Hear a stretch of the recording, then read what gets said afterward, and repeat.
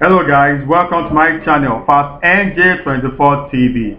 So Sheggz has addressed the situation between himself and Bella following the conclusion of the Big Brother Naija season 7 reality TV show, as he stated that it would be best people left just figure out things for themselves. Ladies, if you are new to this channel, don't forget to subscribe and hit the notification bell so you don't miss any update from this channel.